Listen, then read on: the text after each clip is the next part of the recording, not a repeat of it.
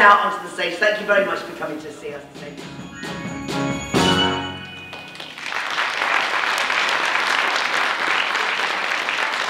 One day, perhaps I'll meet the man of my dreams. He'll be just like a fairy tale prince. Maybe if I go on wishing long enough, it will come true. Still, no time for daydreaming. So Cinderella is the classic fairy tale to me. It's a magical story. There's some great romance in there. It's got all the great friendships between Cinderella and Buttons. There's some fabulous laughter. We've got some great comedy scenes. Why do they hate me so? Probably because you're beautiful and they're not.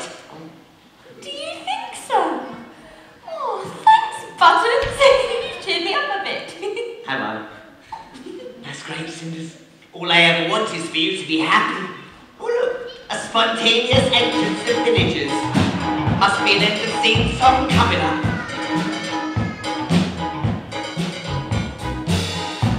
That's not a hand strange dream. I sail away to China in a little robot to find her. And you said you had to get your laundry clean. Then one to hold you on as that lead, and she said, ain't nothing gonna break my stride. Nobody can slow me down. Although I got to keep on moving. Ain't nothing gonna break my stride. I'm running and I won't turn around. Although I got to keep on moving. Oh look, I'm dancing.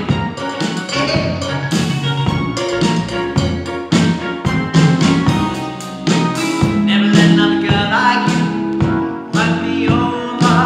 Never let another girl like you drag me under.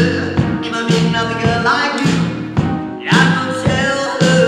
Never want another girl like you. Have to say, oh, ain't nothing gonna break my stride. Nobody gonna slow me down. Oh no, I got to keep on moving. Ain't nothing gonna break my stride. I'm running and I won't turn around. Oh no, I got to keep on moving. Ain't nothing gonna break my stride. Yeah. Oh. Hey. And then when I was 6 years old, I went to see Cinderella at the Theatre Royal Windsor, which is my home theatre, because I live just down the road from Windsor. And I remember looking at it and standing up and pointing to the stage. I remember it vividly. It was only a couple of years ago. And I looked at Buttons and I said, I want to be him when I grow up. And now, incredibly, I am being Buttons. And it's just wonderful, because the story of Cinderella, there's nothing quite like it. So the plot of Cinderella. So Cinderella is just sort of your normal village girl living a quiet life with her dad. He's just been away travelling for a couple of months and he's got married again. Her mother isn't around anymore.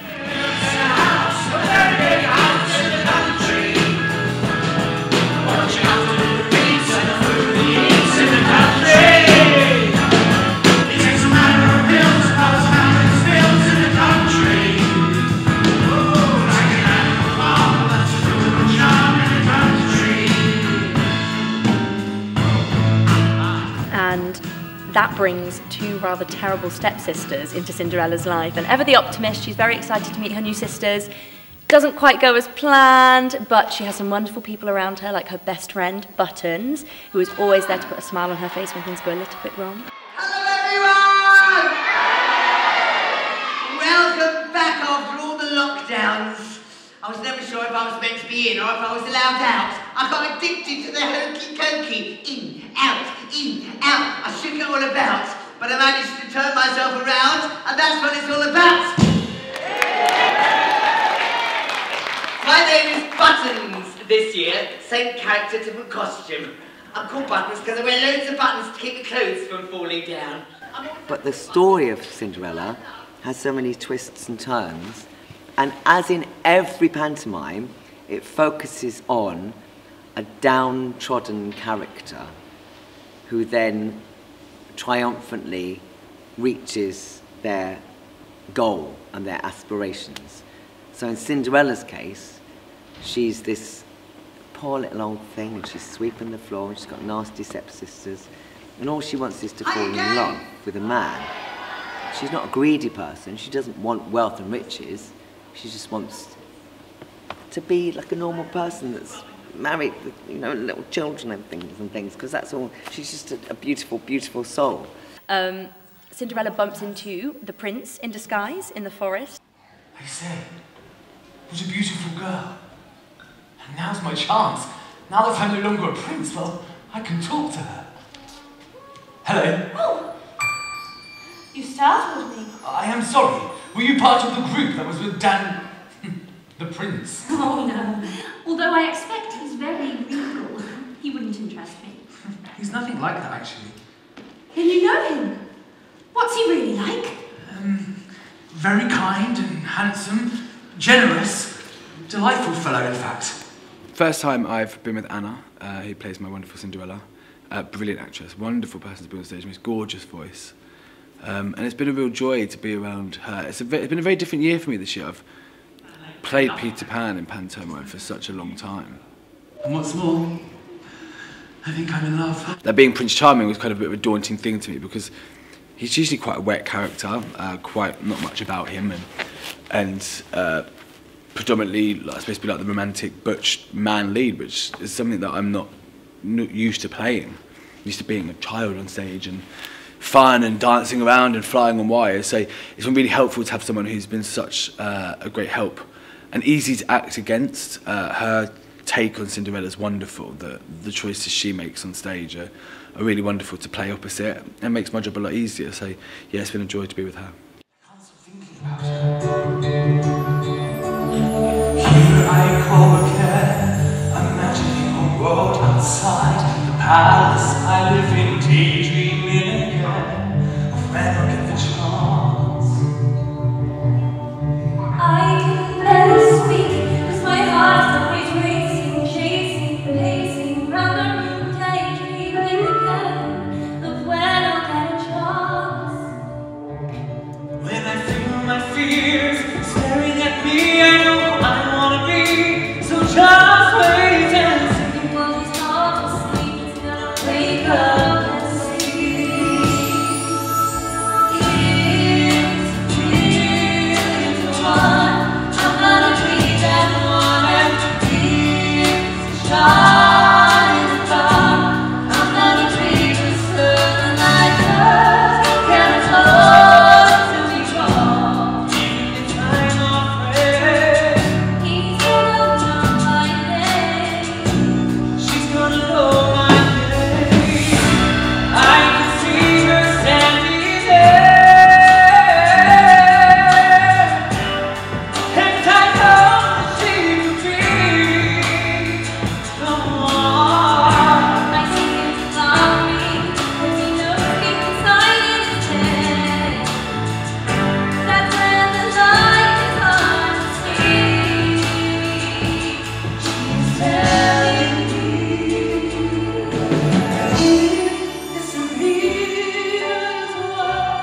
I'm gonna be that one, and if it's a shine in the dark, I'm gonna be the sun and light us. Can close to be wrong. in the time of prayer. He's gonna know my name.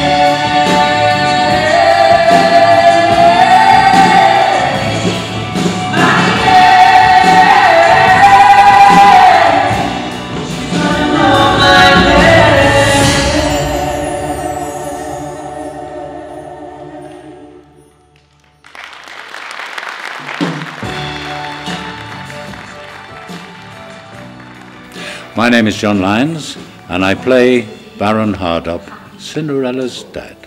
Oh, my dear, sweet Cinderella. Yeah, you really are the best girl a father could ever hope for. You know, I do miss your mother. Well, the Baron, yes, he's Baron Hardup, lives at Hardup Hall. Now, he is, yes, the father of Cinderella. And in the story, he's just come back from his holidays, where he had a holiday romance. Oh, good evening, everybody. Have they all gone home? What happened? I say good evening, everybody. My name is Baron Hardup. I'm Cinderella's dad. Hardup by name, Hardup by nature. Now, I may live at Hardup Hall, but I'm very poor. Oh, I'm poorer than that. Well, I'm just back from my holidays, where I had a holiday romance. And unfortunately, he got married. Well, I did the decent thing and I married the girl. But when she found out I had no more money, she up and left me.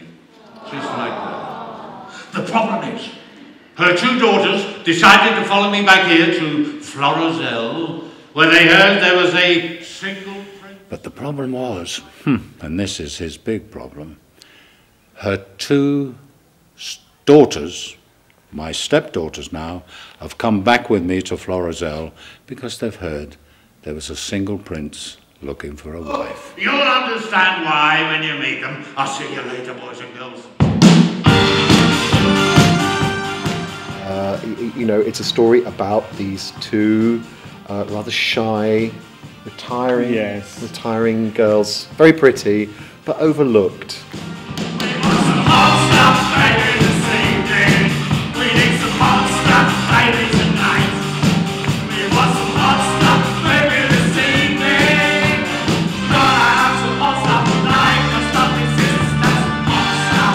I mean, it should be called The Pretty Sisters instead of Cinderella, really, shouldn't it? Yeah, definitely. Yeah. Definitely. Well, I mean, if you listen to their version of it, because they have very strong views about it. Nice! Is that what he is? Well, we'll be nice to you too. They think that there's far too much emphasis on Cinderella and a prince and all of that, and you know, and it's not on them and how they suffer. We demand! Demand? We demand you clean our room, prepare our meals, wash our clothes, run our Instagram, post how gorgeous we are. And you do all these things for us. We'll get on really well. But if you don't, We'll block you on social media. all the shame! And then kick you out of the family home.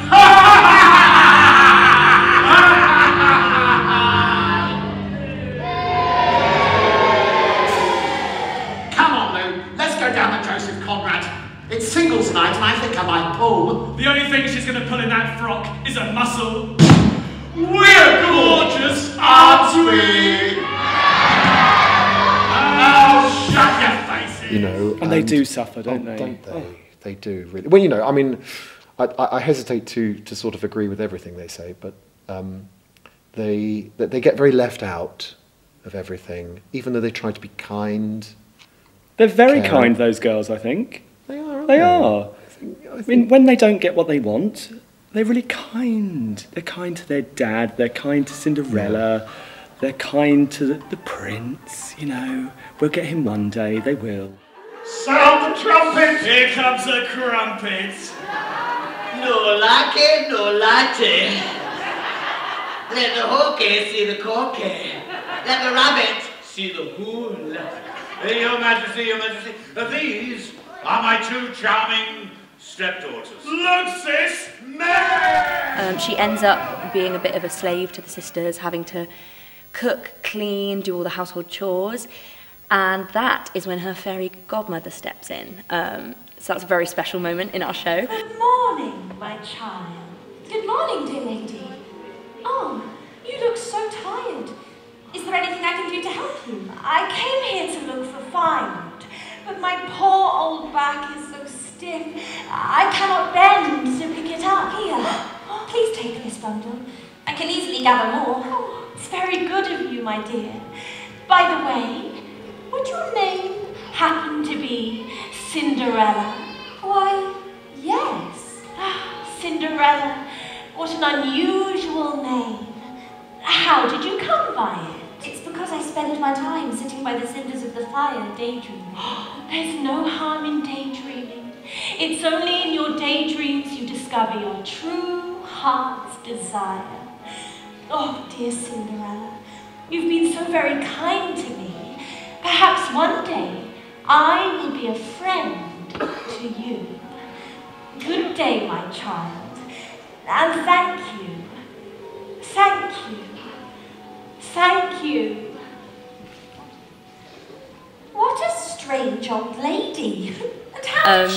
Cinderella bumps into the prince in disguise in the forest. He's pretending to be his aide, Dandine. Ah, there you are, Dandine. I mean, Your Royal Highness. You seem to be having a good time with the villagers. Well, you know, when in Rome and all that. Tickets for the ball, anyone? So my role is basically a comedy side, I see it as, for Prince Charming. So he's dotedly in love, and I'm there just taking the mick out of him and give him a great idea of, you know, we are going to have a ball and to find his love of his life, and then he switches places with me. No, I want you to go back to the palace immediately. Make sure everything's sorted for the ball tonight. There's only so much deception one person can take in one day. Oh, but it's so shiny. Oh well. Sport. Never mind. Back to the lonely life of being a family.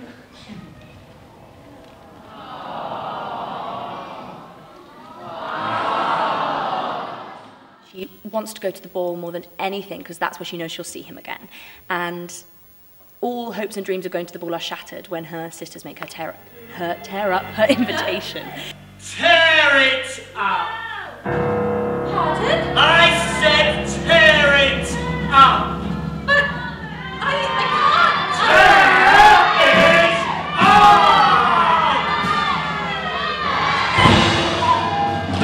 More!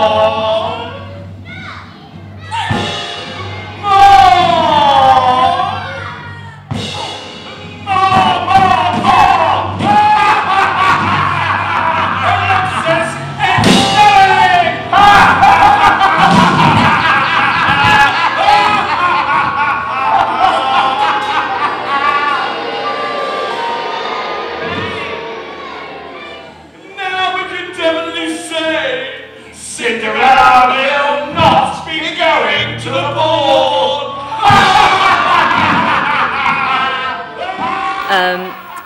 But Fairy Godmother steps in. Oh my goodness! Exactly! It's your goodness that has brought me here. For as Magical transformation happens, which I won't give too much away of, because that's a really nice part. There's still one more thing I need to create. A beautiful ball gown for this special date. And Cinders, you'll look like you're sent from above. The prince won't know what's hit him and will soon fall in love.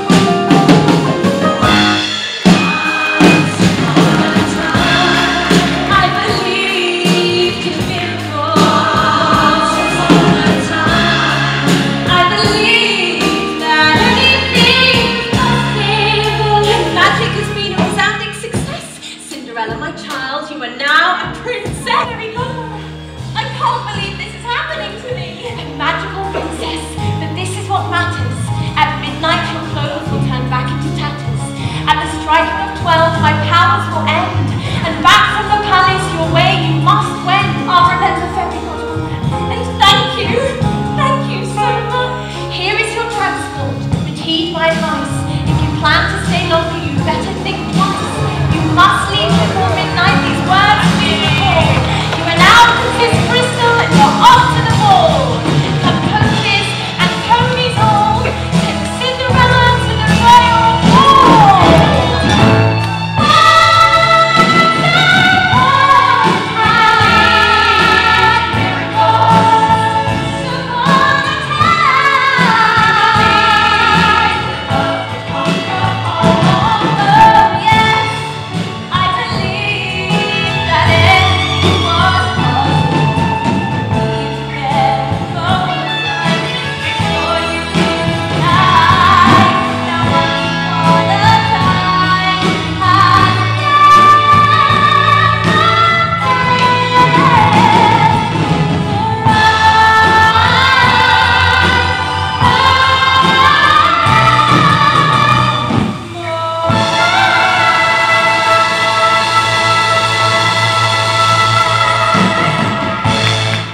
Cinderella makes it to the ball and she meets her prince and they share a very special moment.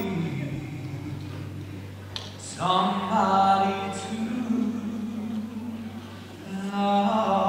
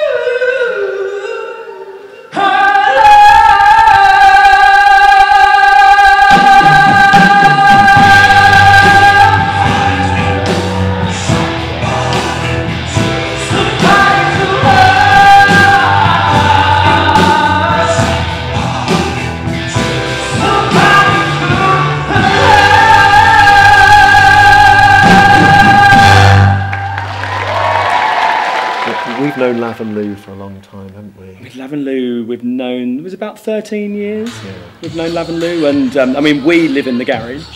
Yeah, they basically make us work.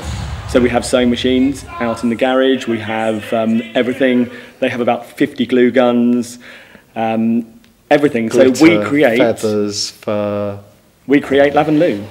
Then she realises later on in the story that it's actually the prince, but it hasn't actually affected her love for that human being. She doesn't seek wealth and riches, it just comes to her through her love of that particular man.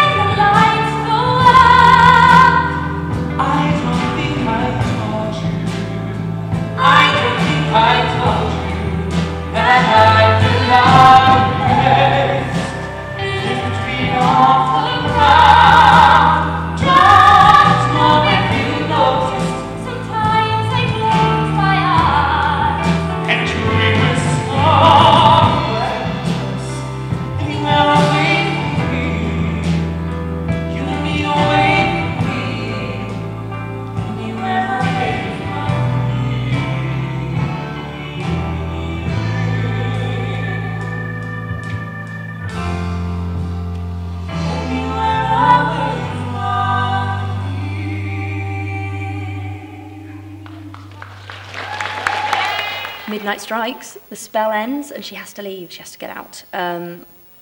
So I'm not sure where else to go there. Then everything is a bit bonkers for a while. We've got some very good scenes in our show there, some great comedy scenes that come shortly after the ball. It's all these Christmas parties I keep going to at number 10.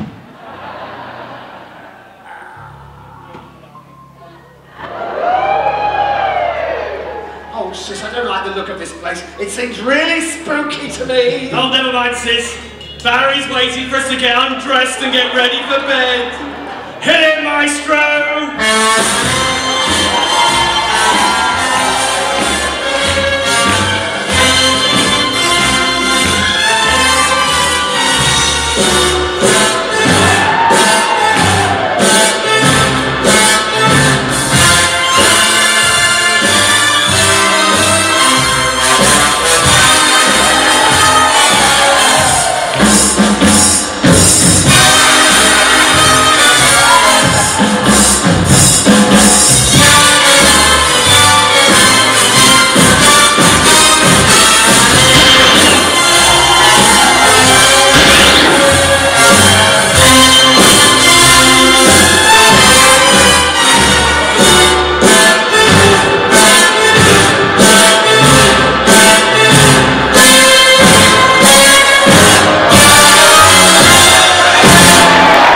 Of course, what you know, the other side of it is, of course, the makeup. Because, of course, they. Well, I mean this very kindly, but they take several hours in makeup every day. They do. To look as glamorous as they do. They'll help you for saying that. They will tell people they wake up like that, but it's not true. It's not true. No.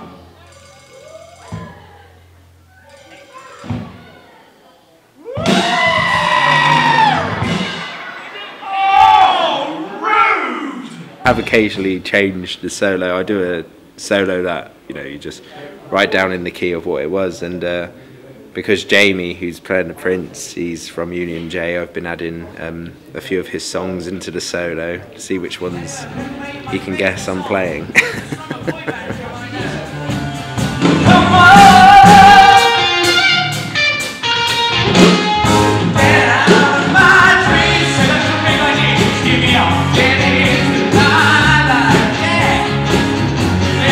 Eventually, we get the fairy tale happy ever after that we could always ask for. It fits!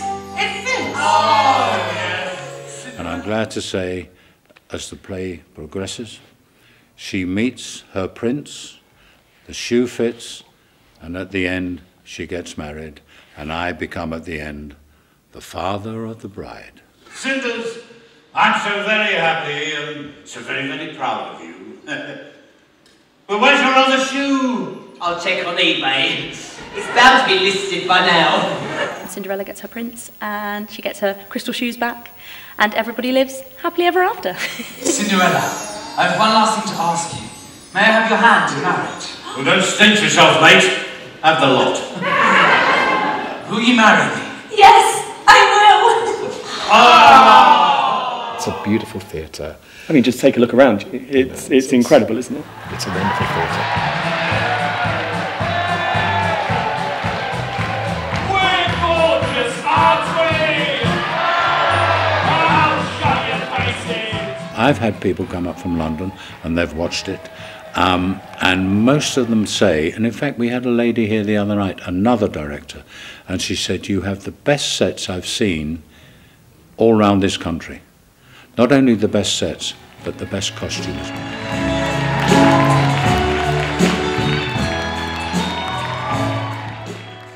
We aren't spoilt for choice here. You aren't spoilt for every musical coming on tour here. You aren't spoilt for being next to the West End within 30 minutes. So when shows and good shows come to the theatre and the people come and watch it, they genuinely love it. And they really get involved. And that's been the most wonderful thing, is seeing real life people watching us, enjoying it as much as we do.